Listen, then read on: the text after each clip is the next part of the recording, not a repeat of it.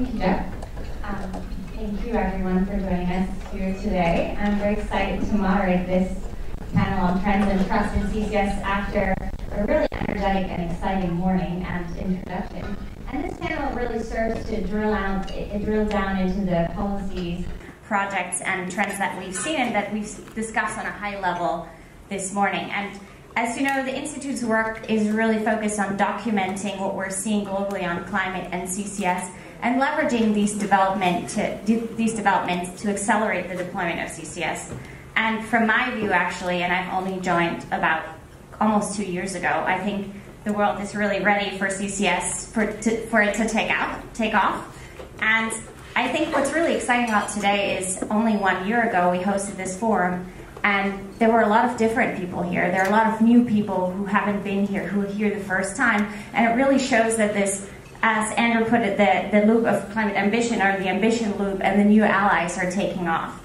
And then I think a few months ago at the Institute, and this is just in relevance to the panel today, we updated our project database, CO2R Core, which you can find on the internet, and we added 10 projects globally, 8 in the US, which are a direct result of the LCFS CCS protocol, obviously 45Q, which we'll discuss, and sustained government support in the US. And they really stand for this next generation of CCS projects with hubs and clusters, new business models, new technologies, new applications, all of which we're discussing today. And then only 3 months ago, we launched our Global Status of CCS report, which has been one of our most successful, if not the most successful to date, and which has already been referenced so many times. So this is really exciting, but since then we've seen more commitments, more excitement, more announcements. So let's discuss, and I'm really excited to be joined by experts and leaders today. To my left I have Dr. Julio Friedmann, who's a senior research scholar at Columbia University, I think no stranger in this room. Cindy Yeilding, who's the Senior Vice President at the BP America. Gine, Wang, Reese, who's joining us from Equinor. She's the Vice President for Government Relations and Public Affairs. She's just arrived in the US a few months ago, so we were very excited, from Norway. And then obviously Rich Powell, who's the Executive Director at ClearPath. So, okay, let's start with, I think, Julio. You've been doing this for a long time. Tell us a little bit, how has the conversation changed over the past 20 years, over the past decade, but also particularly over the past 2, maybe 1 year since 45Q has really taken off? Can everybody hear me? Thank you, Lee. Delighted to be here, and thanks to the Institute for hosting this event and for inviting all of us up here, including myself. So Andrew's talk began in 2008. I saw dark days before that. So I've been in this business since 2001.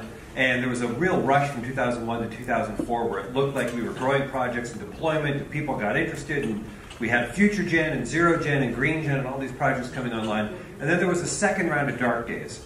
The round of dark days that came before the recent dark days went from 2005 to 2008. There was sort of this global moratorium on progress. Stuff just stopped happening.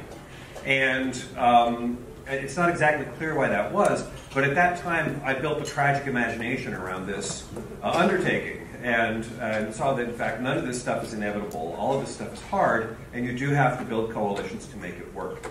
And in that context, a lot has changed over the past 20 years, and most recently, the most recent big change in the trend that has mattered the most is just that people have finally done the climate math. And whenever I talk to people, I don't use the word math, I use the word arithmetic. If you can do arithmetic, you can figure this out. And we figured this out in 2001. It wasn't that hard. And in 2001, it was clear we weren't going to get there without CCS. And since then, the arithmetic has just got more and more difficult. 2 pieces of that arithmetic have come into focus. One of those is around heavy industry. People have stopped sort of eliding that out of the system. And as we've made progress in power, and we've begun progress in transportation, people have turned their head to heavy industry and said, oh my God, that's so much harder than I thought. And at that point, CCS looks a lot more interesting. The other has already been talked about, but it bears mentioning again, the framework of net zero. Because 0 is a very hard number to meet. And if you get to 0 and you emit anything, you must counterbalance that with removal. You must unemit whatever you emit to get to net zero. And that automatically brings things like bioenergy with CCS and direct air capture into play. And that is, again, a place where even groups that have been pretty reluctant to consider CCS have begun to accept that change. There's two other, I think, big trends in this, and I don't want to take all the time because we've got a great panel. One of those is around just new opportunities that have been coming forward. Hydrogen's already been mentioned as a big new opportunity. If you haven't seen it yet, I encourage you to go to my website and take a look at a report we did on fuels for heavy industry. Hydrogen is one of those options that looks pretty good. You can move hydrogen into places directly today, and we're seeing hydrogen moving into shipping. In fact, Equinor had the project, a fuel cell project on ammonia just recently. We're seeing both green and blue hydrogen come forward. I got to be clear about this. We got to be colorblind about hydrogen. Like, if it's blue or green, I like it. If it's black or brown, I don't. And let's keep our eyes on the prize. Any decarbonized hydrogen is a welcome hydrogen. No green hydrogen left behind. The other is around a circular carbon economy. We just came back from Riyadh, and we've begun to see that this idea has taken hold of people's imagination. A circular carbon economy requires moving carbon molecules around, and that requires carbon capture. That requires some geospheric return. And geospheric return has finally entered people's confidence in this. This gets to the third trend. I've seen CCS as an enterprise move from defense to offense. And Lord, that is so welcome. We've just been playing rope-a-dope for 20 years, and I think we're finally out of our huddle and out of our crouch. Part of that is that we've talked for 20 years about risks, and now we live in a world that is festooned with risks of all kinds, and actually the risks that CCS have are pretty low compared to a lot of those other risks. And that's very welcome. And I won't elaborate now. We can talk more about that later. Another is that we've gone from broad ignorance on the topic of what will happen if we do CCS to one of really confident knowledge. We've just been doing it for a long time, and that knowledge helps us. It helps us in discussions to say we're injecting 40 million tons a year, and we've been doing it since 1996, and we've been injecting CO2 underground since 1972. We know the risks, and we know them well, and that's a good way to talk about it. Don't start by saying, well, we think earthquakes are something we can manage. Like, no. Get out of your defensive position, get into offense. Yeah, we know how to do this. We do it well, and we have done it well for a long time. In that exact context, CCS is inevitable. The arithmetic makes it that way. Inevitable is still a bad business plan. You can lose a lot of money, and you can die in the desert on inevitable as a business plan. And so the most interesting thing that's happening here, I'm going to leave it to the other people in the panel to talk about this, is the trends in finance. The fact that now there's ways to generate revenues doing the work of CCS is a big and welcome change, and that really has pulled already a lot of capital and a lot of people off the sideline and into the main business. I'm going to stop with that. Thank you very much.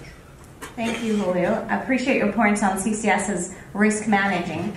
And in particular, I think you're also discussing your report on Thursday here in DC. Is that right? Yep, so we've got a separate report on decarbonizing the heavy industry, and that we are indeed presenting at ITIF on Thursday. Myself, my colleague David Sandalo, and if you don't know him, the mighty Colin McCormick will all be there. Fantastic. Thank you. Okay, let's go over to Cindy, to you. BP's really at an inflection point, I would say, with a new CEO and new commitments coming out. Can you tell us more about where the vision of the company for net zero by 2040?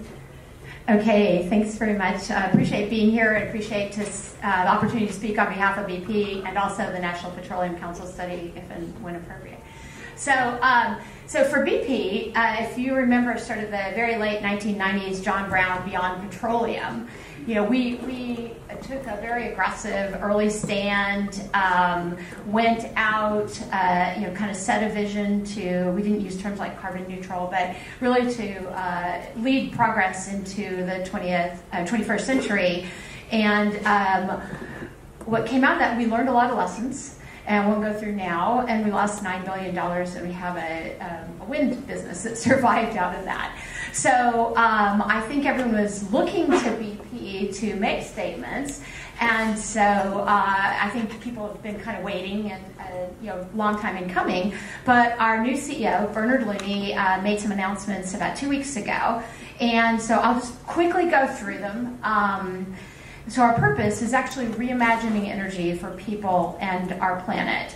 And our ambitions, we listed two big ambitions. One is to be a net zero company by 2050, and the second is to help the world get to net zero by cutting the carbon intensity of our products. So we then underpin those with 10 aims. 5 of those are directed sort of internally at BP, and 5 of them are about helping the world transform to a zero net carbon economy. So I'll just go through them very quickly. So 5 BP aims: net zero operations by 2050. This addresses our scope 1 and scope 2 emissions. 2, net zero across the upstream by 2050, which starts to lead into our scope 3 emissions. And we were always very envious of Shell and their stand on scope 3, and now we're with you and ready to learn with you, you guys. 3, cut carbon intensity of our products by 2050.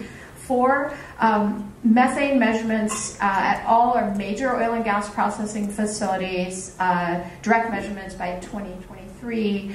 We'll also publish the data and drive a 50% reduction in our methane intensity. Number 5, for internal BP, increase the proportion of our investments into non-oil and gas activities. So for the world, 5 more, and I'll then turn it back over to you, Lee. So take a much more aggressive stance on advocacy for policies that support net zero, including carbon pricing. So then individuals in remuneration, incentivizing the workforce to deliver these aims through their financial remuneration, and that's already taken place. It started in 2020. Number 8, set expectations and relationships with trade associations. And you may have seen, we published last week a trade association report, and we have exited 3 trade associations where we just are not quite aligned on the future aspirations. Number 9, transparency and reporting, and supporting the task force on climate-related financial disclosures and being as transparent as we possibly can. And number 10, and this is actually one of the most interesting ones, launch a new team to create integrated clean energy and mobility opportunities for governments, for cities, for entities to help the world decarbonize. So all of that is exciting, it's new, it's uncertain, and we'll be publishing more information on how we're going to do this in September. But I just wanted to say that underpinning these commitments is CCUS. That's one of the 3 big levers, along with hydrogen and some other climate solutions that will help us deliver these aims and our ambition. Perfect, thank you. Okay, Gine, let's go over to you. You've, as I said earlier, arrived in September or August in DC. And I mean, we all know here, I think, that Equinor is really a leader in CCS in Europe. So you've also, I think a month ago, launched new commitments. So tell us a bit more how you're evolving into this energy company, bolstering renewables via offshore wind, but also obviously capitalizing on your CCS expertise and developing the future of natural gas. Thank you for inviting Equinor and Norwegian to this panel. Equinor is committed to be a leader in the energy transition. And a couple of years ago, we reshaped our strategy and portfolio to be in line with the Paris Agreement. A couple of weeks ago, we came out with our new climate ambitions, which are to be carbon neutral by 2030. We will increase renewables tenfold by 2026. And we also take a full life cycle perspectives on emissions. And we have set an ambition to reduce the net zero by 50% by 2050. So that will take Equinor in a full alignment with the Paris Agreement. So what can we do? And I think the next decade will be critical if we are to avoid the worst impacts of climate change. And I think I have an optimistic view.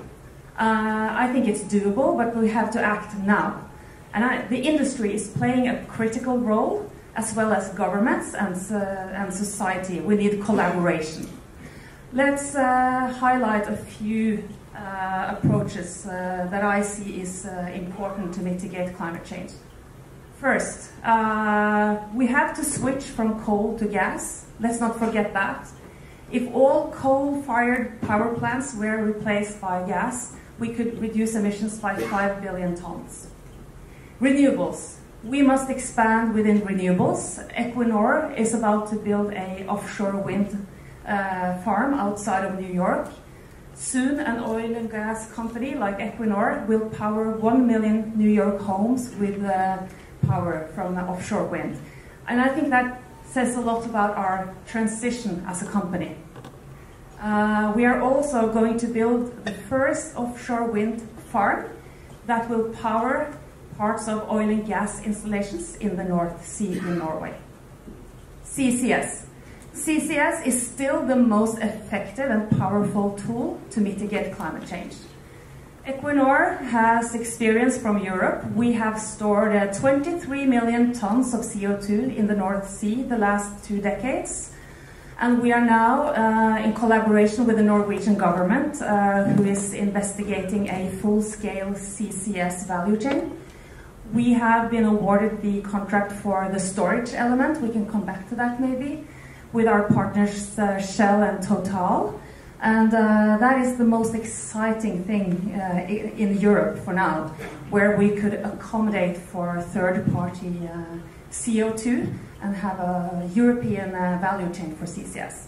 I will come back to more in the discussion, but to round off, I think we have to be on the right side of history. We have to act now. We need to collaborate. That's why Equinor as well is engaging with within OGCI, the US CEO Climate Dialogue, and we are meeting with senators and members every month to advocate for a price on carbon, to boost CCS and to boost innovation. And we are committed to share our experience, even data, to meet new ambitious climate targets that we see across the world. Thank you. Perfect. Quick follow-up question, actually. Have we heard anything from the test well drill for the Northern Lights project? There was recently a test well drilled in the Norwegian shelf for offshore storage. Is there anything new on this? No, there's no news yet, but you are right. We just drilled a confirmation well in the North Sea, the Johansen Formation, and that is very, very exciting. Thank you.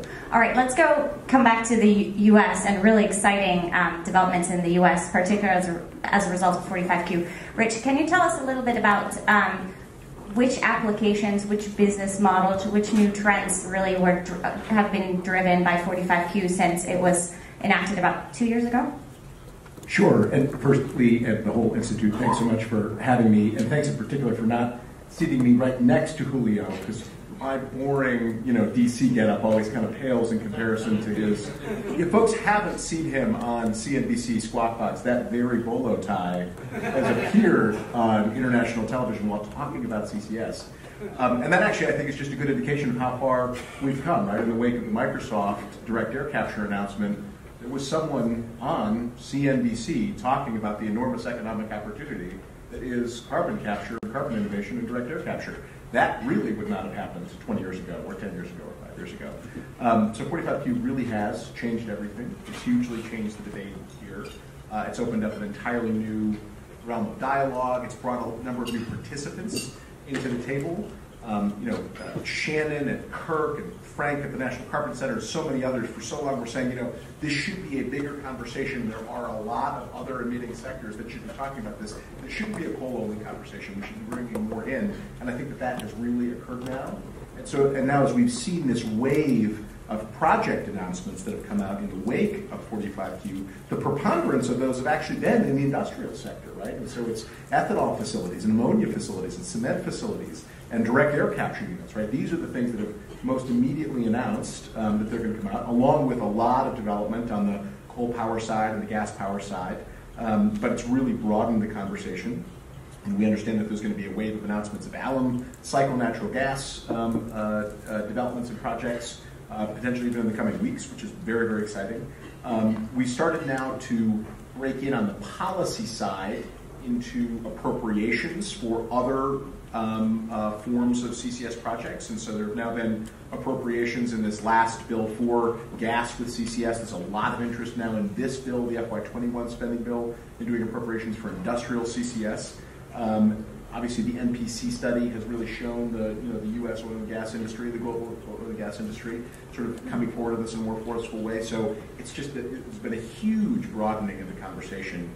And I just want to talk very quickly about sort of two large follow-on pieces of policy that are now coming up. The first is the Senate Energy Bill, which everyone here should be excited about. It's hitting the floor maybe as we speak this very afternoon. That bill will get the U.S. back into major CCS demonstrations and cost shares for those demonstrations, which have really been a bit dormant since the completion of the Petronova project, which went very well a couple of years ago.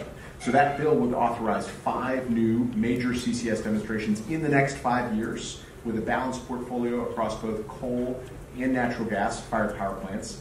In addition, it would set up a new line in the Department of Energy to start focusing on industrial emissions and industrial CCS as well for the first time. That's been sort of a tacked-on afterthought at DOE, but also very exciting that it'll be added in. And there's significant new support in that in a formal, authorized way to start, direct air capture programs in a much larger way with a much higher funding authorization at DOE as well. So a really exciting, again, expansion of this opportunity to all of these additional sectors. And that's been mirrored on the House side as well.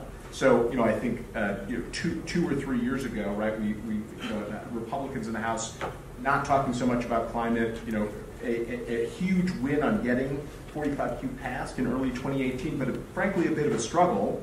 So fast forward to today, and the first leg of Leader McCarthy's climate package announced 2 weeks ago with real legislation introduced, included a permanent extension of the 45Q tax incentive with even higher levels for direct air capture of CO2, and other bills which would set up CCS hubs around the country and expand natural gas CCS and demonstrations as well, sort of under the leadership of Dan Crenshaw, in addition to other sort of natural climate solution bills. So really carbon capture and deep active federal role in incentivizing carbon capture has become, the leading edge of Republicans' climate proposition now as House Republicans sort of come out on this. So, and really I attribute so much of this to that breakthrough that was 45Q and making all of this much more, real live opportunity. Perfect. And just to provide some numbers from our global status of CCS report, and Andrew actually showed this slide earlier, which I think is the best slide in the entire report. The global CCS facilities pipeline is up 37% since 2017, and capacity is actually up by 51% since 2017. So this is a result of governments embracing CCS within their climate and innovation strategies. So taking this as a basis, how do we build more trust and more support for further CCS deployment? And then also, what are maybe in the US specifically, the next steps in terms of high-level priorities for CCS deployment and to get steel in the ground, and to get steel in the ground to the levels that we need? I think it was earlier mentioned at the Institute, we would like to reference that Sustainable Development Scenario, roughly 2,000, 2,400 facilities by 2040, or as Brad likes to say, 100-fold scale up. So would you like to start, Julio? Just a couple of quick thoughts on that. Andrew made a pretty impassioned plea right off the bat for coalition building, and need to do a shout out for the Great Plains Institute and C2ES, which put 45Q over the, into the mainstream in the first place, and they built a coalition that included everybody from labor unions to oil and gas companies to NGOs to philanthropies like ClearPath, and put all of that into practice. Like that everybody came to me and was like, hey, 45Q, this happened overnight. And I was like, no, it happened after 7 years of hard pouring of boards and coalition building. But like that, we have to keep doing that. And in that context, there's a couple of things that I think are important in terms of keeping momentum. One of them is to overcome what I could refer to as the trust gap between society and environmental groups and industry. In my many conversations, the conclusion I draw is that everybody's from Missouri. Show me. They want to see commitments of cash, they want to see deployment of infrastructure, and they want to see CO2 going underground, and that will convince people that companies are serious about this. And I think that there is already been some ratcheting up of ambition inside of companies, not all companies, not uniformly, perhaps not to the level at which others would like to see. I think that is something to continue to strengthen and pursue. In that exact context, a lot of the policy options that are out there are not big universal prices on carbon kind of policies, but are immensely helpful.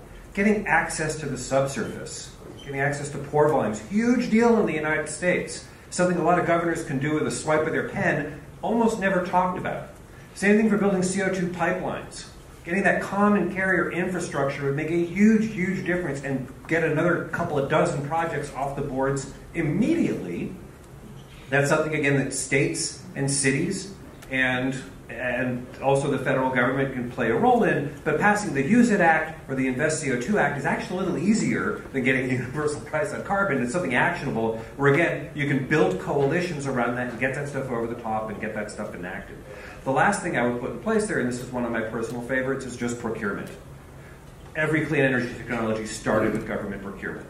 All of them did. LEDs, batteries, solar panels, they all started with government procurements. We could be doing that. The government could just go out and buy direct air capture removal services. They could buy cement and steel made with CCS. They can just do that, and it can be done through the Army Corps of Engineers or the Highway Bill or some other thing which is politically invisible, but actually allows contracts to get into place, and that those contracts can then be used to cover the cost for financing projects. Like, that's where we're at right now. And I'm enthusiastic about the fact that we're starting to see these things come together and these coalitions build.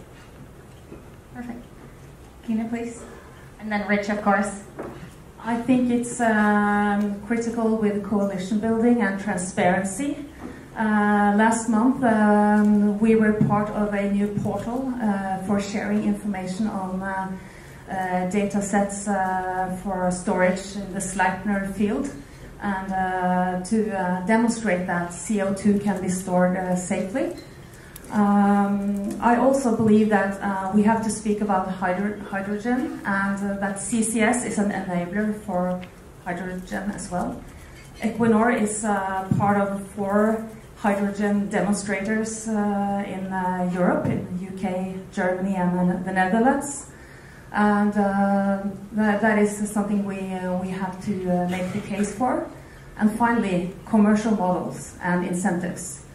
It would be very exciting to see how it goes with the Northern Lights project, which we expect a investment decision for later this year. And also share learnings and information from the hydrogen demonstrator projects that are ongoing. Just to build on the point about sort of trust and transparency and Julio's point about procurement, we should all remember that a significant driver that really scaled up renewables in the United States, largely wind, right? So 20 gigawatts of renewables in the United States were built due to corporate procurements, corporate commitments to source their electricity from renewables. Now, we and many other organizations are engaged in an effort to try and broaden those corporate commitments to be beyond just renewables and to go to either 24/7 clean or just more broadly clean energy commitments, which would encompass, potentially including CCS. I do think that there's a massive opportunity now, especially in the wake of all of these utility commitments, to go to zero carbon. For every oil and gas company in the United States, really around the world, should have its own commitment to purchase all of its electricity from CCS-fired power plants, right? That would be a massive commitment to procure a lot of electricity, which would really help doing this. And it's the same model that really helped us scale up large-scale renewable projects. And just a couple of additional points on, sort of trust. You've heard several references to the circular economy and the conversations that we've had in Riyadh and before that. And one of the things that's kind of scary is, carbon capture and storage. And Julio's been coaching me on this because we're both geoscientists. And, if we could actually help people understand that maybe part of this circular process is returning CO2 to the earth, rather than just sort of shoving it in there and doing all kinds of malicious things, that we're actually sort of completing a process. Maybe that helps people understand, sort of the recycling, or as Julio is teaching me to say, carbon capture and return rather than carbon capture and storage.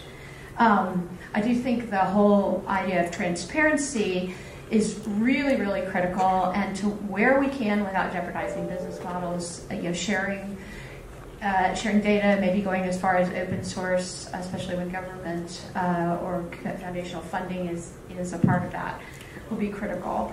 And just sort of helping people move along. And then one of the things, so speaking with one voice and not confusing people, I think is really important. One of the joys of the National Petroleum Council study was to be able to align our conversations, align our priorities, and to actually be able to step forward, sort of as one coalition of over 300 people from around the world representing industries such as cement, oil and gas, steel, finance, academia, government, and others. So that I think that one voice, leaving people not confused, and also being kind of mutually supportive. Another piece that I heard, people, they love to bash each other.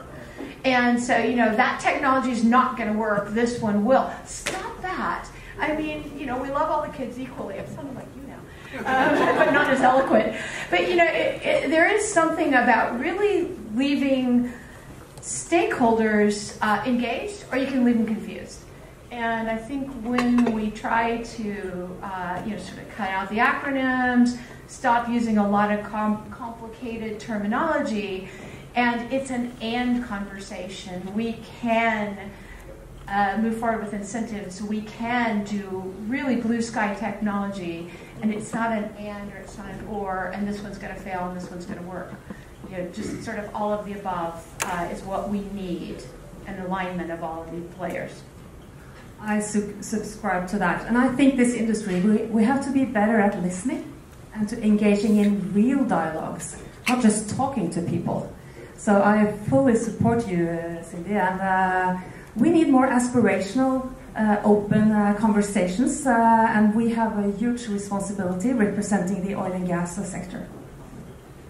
Thank you. I really appreciate, Cindy, your very passionate points about an all-of-the-above approach, because at the Institute we like to say we hate pitting technologies against each other, and it's really an and, not an or approach, especially with it being 2020 and 2050 only 30 years away. So I'd like to drill down on 2 points here that we've heard. Infrastructure. What is the thinking of the U.S. being the leader in CCS deployment, 10 of 19 projects globally are in the United States. 45Q is the most progressive CCS-specific incentive, according to our analysis at the Institute. So what do we really need in terms of infrastructure in the United States, CO2 transportation infrastructure and geologic storage infrastructure, to accelerate hubs and cluster development, bring down the cost, achieve economies of scale, and really have this scale-up that's needed globally? And then the second point is hydrogen, but we'll talk about this right after. Who would like to start? Julio. So the Pacific Northwest National Lab did a study years ago just trying to scope out the basic infrastructure we need. And their punchline was, you need about 20,000 miles of CO2 pipelines to get almost all of it. It's not that much. And today we've got 5,000 miles of CO2 pipelines, so it's really not all that much. Most of this is not in big transcontinental CO2 pipeline networks. You're talking about small regional transport networks, a couple of 100 kilometers at the largest. And that's going to cover an awful lot of your nut. However, almost every project looks at that kind of infrastructure as a deadweight cost. They just can't say yes to something they don't think that they operate and own. And it's a big hassle to go outside of their business lane to build that kind of infrastructure. So I subscribe to something called Ohm's Law of Finance. Ohm's Law of Finance, money is like voltage, it overcomes resistance. That's why it's called currency. And the punchline here is someone has to pay for the infrastructure. It's not that complicated. And that ends up almost always being some government engagement, and there needs to be some coalition building to get that done. But again, a lot of that's local or regional. There's a number of projects that are going on that are philanthropically sponsored to look at, say, just around the Gulf region, say, just around the city of Houston or just around Louisiana, and say, where can we build some local infrastructure and take advantage of our geological resources? The same conversations are happening in California and Wyoming and in the central part of the country, and to get all of the ethanol plants in Iowa. And that kind of conversation is really essential to get this stuff up and running. God, I'm feeling very brave following Julio. But anyway, I'll put on the NPC hat. And we did a piece of modeling of sort of cost and abatement modeling. And we sort of tried to build the U.S. up to at-scale deployment, Mr. Dr. At-scale, which we said would be capturing about 20% of emissions from U.S. stationary sources, and that was sort of modeling 850 sort of discrete sources and taking them to sinks. And so the study itself builds up from, as Jason said, sort of the lowest hanging fruit that will be catalyzed by 45Q and reducing uncertainty on things like plastics wells and pore space ownership, and then builds up to probably projects that won't be unlocked without further incentivization, financial incentivization.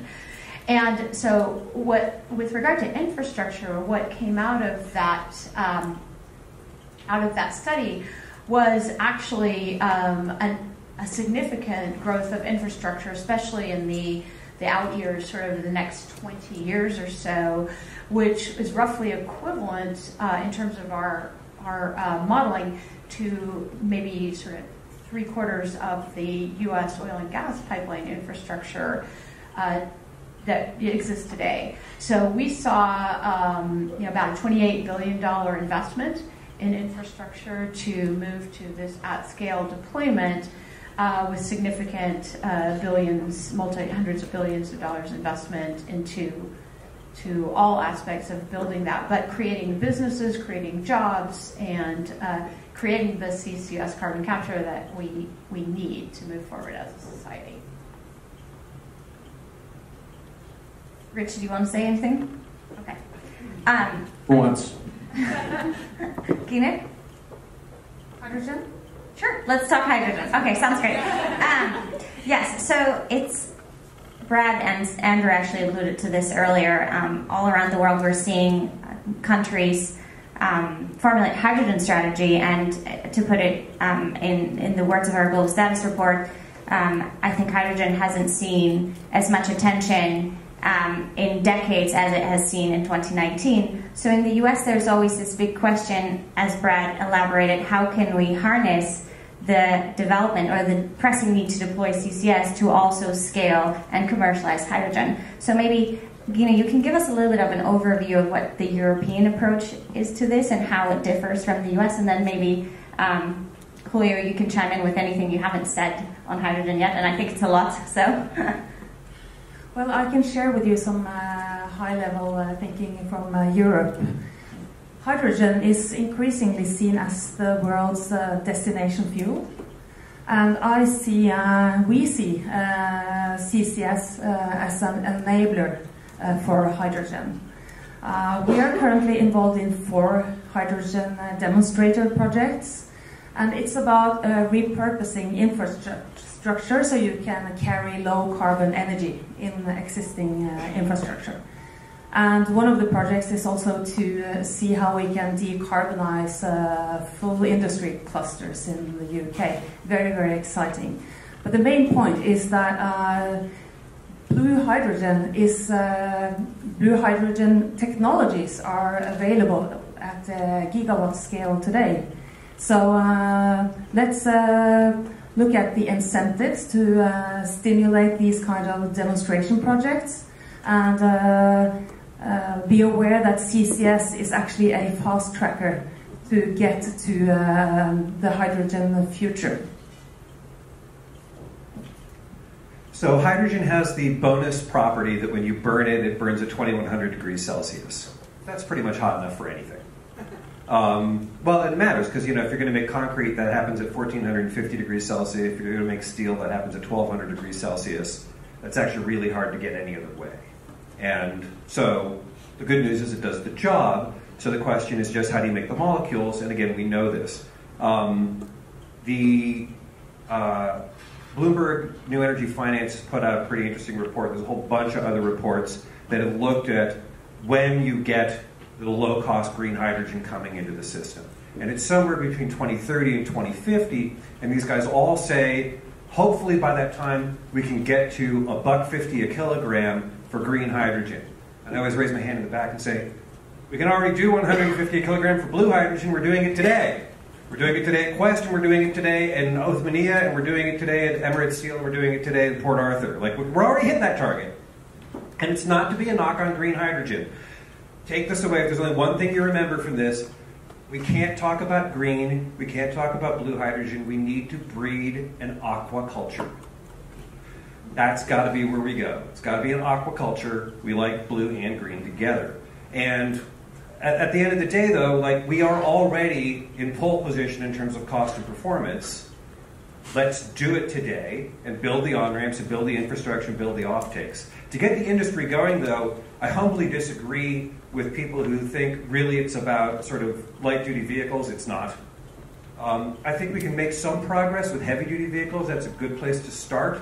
But already for some applications like buses, for a city like New York, hydrogen buses make sense, but for a city like Los Angeles, electric buses make sense. And like, it's okay. You can have both of these things, and that's fine.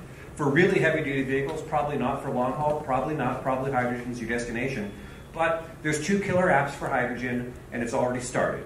One of them is shipping. You can't make an electric ship, period. Can't do it. Can't get across the Pacific on batteries. Can't. So you need a fuel that has 0 carbon in it. Hydrogen is pretty hard to put into one of those ships. Ammonia is not. Ammonia is pretty easy, and it's made out of hydrogen. That's the way to go. For the record, the ETC group that Andrew Spear mentioned earlier, the Mission Possible people, had an interesting statistic. They said, hey, if you want to make shipping fuels out of ammonia, you can do that. If you want to make it all with green hydrogen, you have to quadruple the world's grid just to make that. So maybe blue hydrogen is a better way to think about that in terms of getting into shipping. Half of the engines on ships in the world today can use hydrogen. Half of them. You can just go. You can launch on that. For real. And guess what? Ports have their own authorities. They can levy fees. They can issue bonds. They can conduct subsurface. Ports today can do a lot of the heavy lifting around this stuff that we're talking about. But the real killer app here is heavy industry. And we're starting to see that, especially in steel. ThyssenKrupp is doing a pilot where they're putting hydrogen into a blast furnace. They're taking out the coal. They're putting in hydrogen. That's pretty good. You can get 20% decarbonization with that. You can go even faster and further in petrochemicals. A lot of petrochemical plants already use hydrogen as a heating fuel. Ethylene crackers have byproduct hydrogen that's generally captured and reused in the plant. That means they have sensors and controls, they have ductworks, they have burners, they have all the things you need to start putting that stuff into the system. And by the way, they also have tons of natural gas coming into those plants, so you have a pretty ready place to start. Here again, the question is who pays? How do you incent that stuff? How do you get that stuff going? And there's only 3 people who ever pay: ratepayers, shareholders, and taxpayers. That's it. Those are the only sources of money in the world. That's okay. We can think about policies that provide ways to bring that money in off the sidelines and get the hydrogen deployed in the systems. Thank you. Just want to make one comment that pulls together these conversations about hydrogen and infrastructure.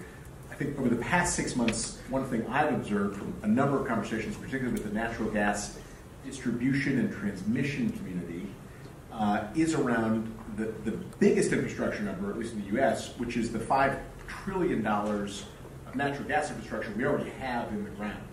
And so I think a couple of things have come together. A lot of utilities have made these commitments to go 100% clean, and then folks are asking them immediately, well, is that your electricity, or is that also your natural gas? Most of them don't immediately have a great answer to that question. There's a growing concern about a continuing social license to use natural gas in a distributed way in buildings for boilers and heating and all that stuff. There's a feeling there's an opportunity around 45Q, and there's a feeling that these pushes to stop the further extension of natural gas into homes and communities in places like Berkeley and all over California could be really problematic. Because again, when you look at that $5 trillion number and you think, well, wow, what if I had to build an electrical infrastructure to electrify everything, right, to replace that $5 trillion of assets and pipes in the ground with a whole lot of additional electrical connection. We're talking about a multi-trillion-dollar electrical investment to do all of that. And so it's led to, I think, this really interesting broadening of the conversation, which unfortunately has started at renewable gas, which a lot of people think is sort of a panacea, but actually can only be a tiny part of the problem. And then people are realizing, okay, well, we'll have to be a mix: renewable gas, renewable hydrogen, blue hydrogen, syngas, all kinds of other things. But obviously CCS will play an enormous role in many of the solutions in that bucket. Thank you. I appreciate this comment. And actually, I have a follow-up question for you along the lines of natural gas and infrastructure. You've been tracking at ClearPath and analyzing utility commitments in the U.S., which has really taken off. I think there's now many. I actually don't know the number. You do, I think. What is the role of CCS in these utility commitments that we've seen and these net zero utility commitments? So Smart Electric Power Association, I believe, has the definitive tracker of all this, and they've got it on their website and a map, and it's now a surprisingly large section of the country that is covered by green in this map, of a utility that has made some kind of a deep decarbonization commitment. I believe we're up to 38 investor-owned utilities that have made those commitments, and I believe of those, 13 are some formulation of net zero or zero carbon or near zero emissions, and more to come. It's almost been a month-by-month sort of cadence over the past 18 months or so, somebody making a new, pretty aggressive commitment. Dominion was the most recent of these. I'm out of date. Consumers in Michigan was actually the most recent of these, just last week, and Dominion a couple of weeks before. So what's also very interesting about these commitments is, starting with Excel in December of 2018, who really kicked off the fresh round of these and said, we're going to get to net zero by 2050. We know exactly how we're going to get to our 80% reduction by 2030.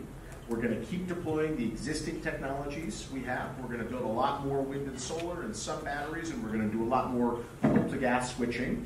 We have very little idea how we're going to get the last 20% of the way.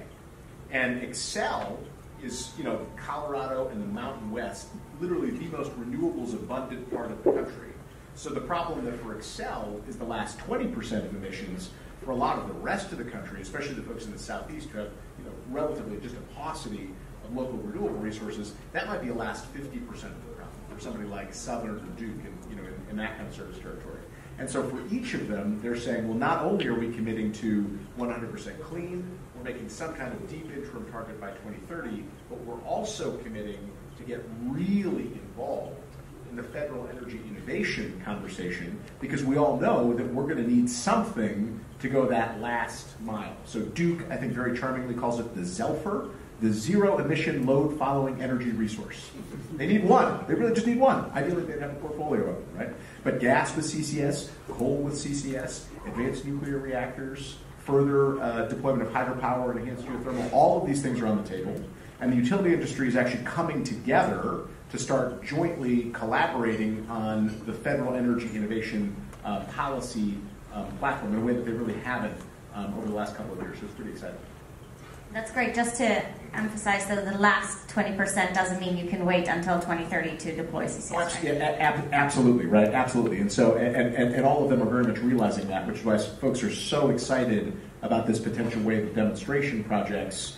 Now, if it were to come out of this energy bill, if you figure you need sort of a decade to demonstrate a lot of this stuff, you need another decade to start early scale up so that you could actually get to mass deployment in the 2040s. If I can add to that, this kind of activity in the utility sector and also in policy at the state level has shown the value of these kind of coalitions. Going to clean targets instead of renewable targets allowed two things. It allowed a higher ambition, and it opened the aperture to have a wider coalition, because renewable portfolio standards explicitly said, oh, hydro, nuclear, CCS, you're out. And so they were limited in terms of their ambition and their aperture. Now you're able to have 100%, which is the right target, that's the science-based target, and you're allowed to have this wider group of people all pulling in your favor. That has revealed, again, this idea that the arithmetic is important. It has also ended up where we should have started 20 years ago. Because we should have started the conversation on carbon 20 years ago, and instead we've had 20 years of talking about kilowatt hours and dollars per gallon as opposed to dollars per ton. We've been the only people who've talked about dollars per ton this whole time. But that's actually the measure now. The curve people are being graded on is not how many renewables do they build. The grade people are being graded on today is how many tons do they reduce. And that's the right measure. And to get there, we still have a long way to go in terms of analysis, in terms of policy, in terms of technology. But it shows one really important trend, which is that the happy talk is over. We're now in a position where we have to be clear-eyed in order to get on this path about what does it take to actually get to zero. And that kind of arithmetic is a very, very strong weapon we have in our corner. Perfect, thank you. So before we go to the audience question, and you can keep your microphone in your hand because we're going to do a quick lightning round. In a few weeks, the Global CCS Institute is releasing a new report, Value of CCS to Society. So in maximum 3 words, lightning round, so really quick. What's the value of CCS to society? Is 45Q 1 or 2 words? Just so. It's 1. Okay, great. Reese, you want to start? McCarthy, permanent 45Q. CCS is needed to accelerate solutions towards reduced emissions. 10 words, perfect. That was hyphenated. So the NPC Strout tagline we use is 2 words. CCUS, good. Get the tons for cash. And I say jobs. Okay, let's go to Q&A. Thank you, everyone. This has been a really terrific discussion. Do we have any questions in the audience? I guess we don't. I kind of had the feeling that we answered everything proactively. There's nothing left to cover. Please state your name and your organization. Jeff Epping with NHS LLC. The debate of clean energy versus renewable, is that really been one? I was at a meeting just a couple of days ago where the discussion was all around renewable energy as opposed to clean energy, removing carbon being the goal. Where do you think that debate really stands? I would say, unfortunately, it's far from one. I think we've had a number of significant victories on sort of our side on opening up the conversation. I think if you just look at the, in the past year and a half, the number of states that now, when they have taken action in terms of a portfolio standard of some kind, they've done it as a sort of a higher ambition clean energy standard, right? But often, though, they've sort of put in place a near-term renewables target and then a long-term, CES target. So they still want to weight things toward renewables in the near renewables only in the near term, and usually the justification for that is something like, well, these are the things that are more cost competitive, so it just makes sense to weight it toward renewables in the near term, which is kind of circular reasoning, right? Because like if they were so cost competitive, they would win under a CES in the near term. You wouldn't need to weight the table for it, right? So I think there are still a lot of folks that quietly want to see that construct, and so I think it's still important for us to continuously sell this message. That, to Julio's point, we need to be thinking in terms of tons and dollars per ton and cost effectiveness and broad open aperture on the technologies. But I do think that we're making significant progress. I wouldn't say the battle's won yet, though. I think this is a great question, and I believe the debate is a bit too black and white. I'm hoping for a more nuanced discussion. Too many people think that we could shut down oil and gas and turn over to renewables tomorrow. That is not a fact. We need an energy transition. That means you need both decarbonization strategies and technologies, as well as a step up in renewable investments. And that is certainly Equinor's approach. And I think the whole idea of trust coming in here, our previous CEO made a great statement a couple years ago at CERAWeek, and he's like, oh my gosh, I've just realized it's not a race to renewables, it's about a race to reduce emissions. And I think if you can get alignment of that, it makes perfectly good sense. I mean, what everyone up here is saying is so logical. You open your toolkit, and you're much more inclusive. But I still think, speaking as someone from an oil and gas industry, we don't have the trust, and we haven't built the trust, and people sort of want to not appreciate us as part of the solution. So we have a long way to go to help people understand that this is all part of energy provision, not just one sector saying trust us or be with us. So a couple of quick thoughts. First of all, Twitter is one of the guilty pleasures of the 21st century. I'm a huge fan and I love it, but it ain't reality at all. And it is easy to succumb to the shrill voices at both ends of the dumbbell, which is what's rewarded in the social media and real media context today, but it isn't reality. It's not how investors make decisions. It's not how governments make laws. And it's not how boards invest their money. Like, that's where this conversation has already, I think, shifted substantively to just thinking about an all-of-the-above approach. And again, if you're a fan of improv comedy, we have already gone from an either-or solution to a yes-and solution. And, yes, renewables and so in civil society, when I talk to people, I'm like, well, of course we need more renewables, and of course we need more efficiency, and of course we need more conservation, of course we need more batteries. I have been bothered by the disingenuous actors out there who insist that you can do it all when they've shaved off a gear in their head that does arithmetic in order to assert that it can be done all with renewables. And I think we have to call people out on that on a case-by-case basis and ask them stuff like, how are you going to get cement? Like, really? How are you going to do that? How are you going to get fertilizer? We don't know how to unemit from the land use of fertilizer. How are you going to get that? And we just have to be asking questions of these people to make it clear that they actually can't answer all the questions. They make assertions. That's fine. We have knowledge. We have arithmetic. These are good tools in our toolkit. Perfect. Thank you. We have a question in the back. Russell? Russell Beck from Carbon Direct. So, Julio, you made a great point that there's only three people who pay for these things, the ratepayer, the taxpayer, or the government. So the government's putting money towards carbon capture and storage. The taxpayer is with 45Q. Could one of you talk a little bit about how you think the ratepayer would be able to get included in the funding? So is there anything in the upcoming Senate or House bills that's going to try to revert that? So at the risk of stealing Rich's thunder, it's not just the ratepayer, the taxpayer, it's also the shareholder. That's another place where there's money in the world. But for the ratepayer, a clean portfolio standard in energy automatically enables the ratepayer. So now that California has gone to a 100% clean power standard, they can now permit CCS projects and put them in the rate case. And they couldn't do that 2 years ago, but they can now. And the same thing for the other 8 states that have done that.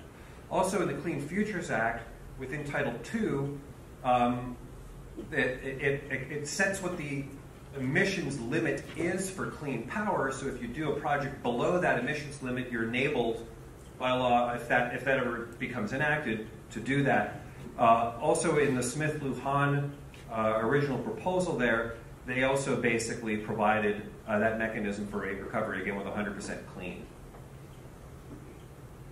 I think Julio almost entirely stole my thunder there. I'll add one thing, which is there's a really interesting model in Colorado, which is under active consideration in the Colorado Senate, which would not only let people rate-base things in compliance with, in Colorado it's not exactly CCS, it's a sort of a shadow price in the PUC, but in addition to that, it would actually let them rate-base innovative technology demonstrations, right? Which is something that sort of goes above and beyond, right? So, typically PUCs are just looking at, lowest cost, most reliable, and in compliance with whatever other rule. So then if you want to go a step beyond that and say, well, I've got this new cool thing that I would also love to, put out there. Usually the PUC is like, no way, we don't want to sort of play around with large technology demonstrations, but this would actually encourage that, in a bounded way in Colorado, and I think that could be a really interesting thing. And I actually expect if Colorado does go forward with that, especially if it makes them more competitive as participants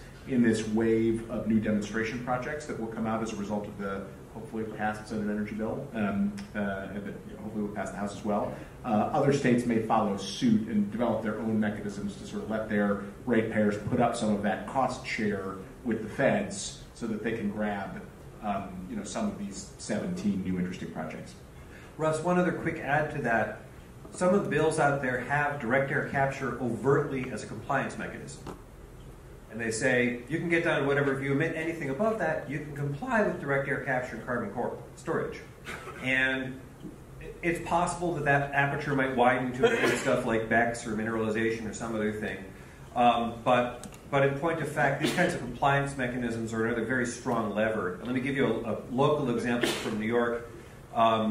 There is a new law in place from the City Council called Local 97 that requires all buildings above 25,000 square feet to do an audit of their carbon footprint, and by 2030 they have to be net zero or pay $287 a ton.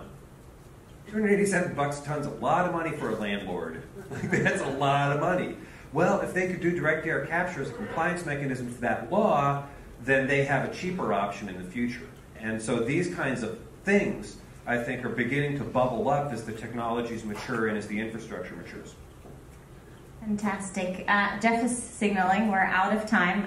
I could have asked a million more questions, especially around this discussion on shareholder and the role of green capital and green capital commitments, but I think Lauren will answer some of these questions in our panel later. So thank you very much. I think what really stuck with me today is that we need to build trust, and the best way to do so is steel in the ground and demonstrate the safe and secure deployment of CCS at scale.